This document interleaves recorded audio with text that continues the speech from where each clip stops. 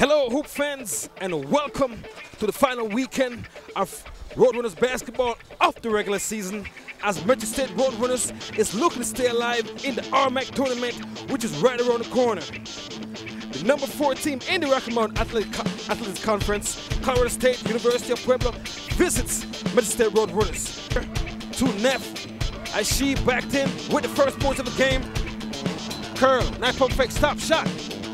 Good shot by Brittany Curl for the first 2 points for the Roadrunners. A receiver sensation, Jacobs up the curl for a triple, up top, wide open, good bullseye by Brittany Curl. On the season, she averages 2.6 turnovers per game as Ordorf puts up a layup there. Great move by the freshman from Australia in the offensive end and hit that three. Neff out the Piper, say I'll raise you one, passed out. Shot up. Wide. Janae Payne with a shot. Just over 9 points a game. More blocked up by Brittany Curl. On top. Passed over Fox. Wide open shot from downtown. Good to go. Keisha Fox. Bullseyes. Minutes left to go in the first half.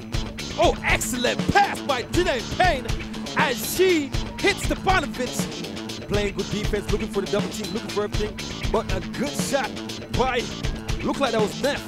Mr. Tago, wide open from downtown. Tiago, oh, Tago. What'll she do? Pump fake, oh, right off the rim.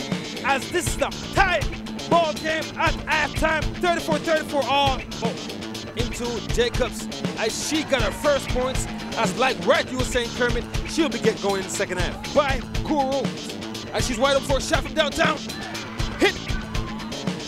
3-pointer for CSU-Pueblo. Fox up top.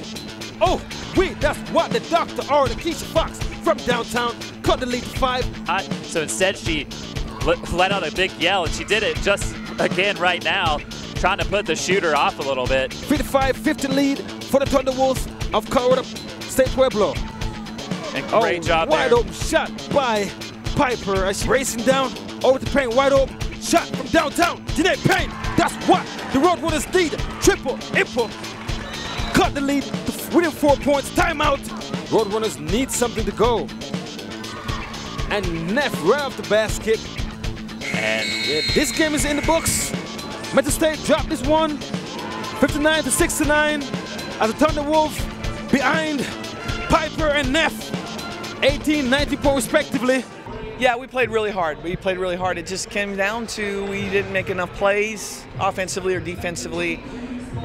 Shot selection, we got a little bit impatient with our shot selection, so that's going to have to be better. We only shot 26% in the second half, and you're not going to win many ball games unless you're playing outstanding defense if you shoot like that. So those are things that we're going to have to correct. It's, I think, shot selection and being more patient, being a little more patient on the offensive end.